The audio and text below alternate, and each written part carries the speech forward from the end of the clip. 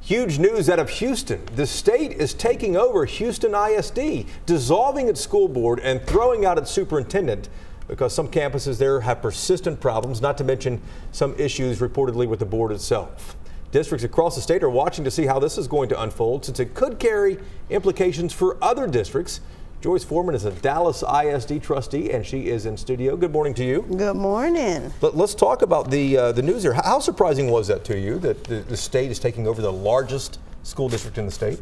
Well, there's no surprise. There's been several instances where we've gotten information to say that possibly the state would take over Houston ISD, but I'm somewhat concerned. Tell me why.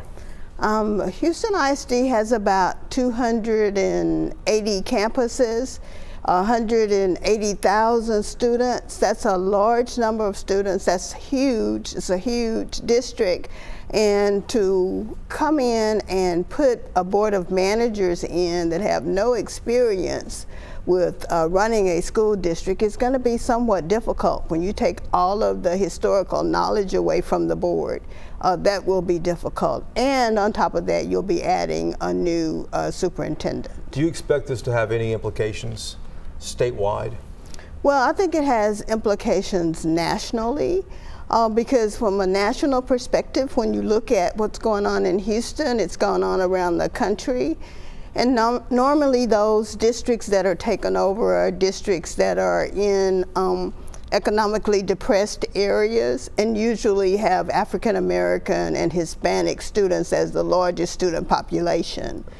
And that is a concern. Well, the state has taken over smaller districts, as you kind of alluded to there before, but never anything on this scale, no. Obviously, as well. Do you think the takeover might change anything that Dallas ISD is doing, any operation that Dallas ISD is doing? I actually don't believe the takeover will change Dallas ISD and what we're doing in terms of trying to make sure that we have great student outcomes and that we ensure that all the students have equity. So I don't think that'll change anything that we're doing. I do think that the board, is particularly me as a board member, will be taking a close look at what's happening in Houston and trying to be able to support trustees that are there.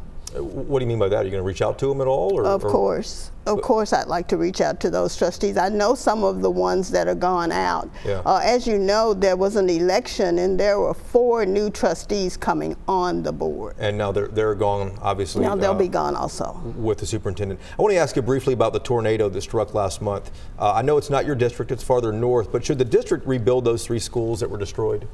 Well, I think there's a lot of conversation about what will happen with those schools. What do you want to see happen? What I want to see happen is what's best for children and in that particular area.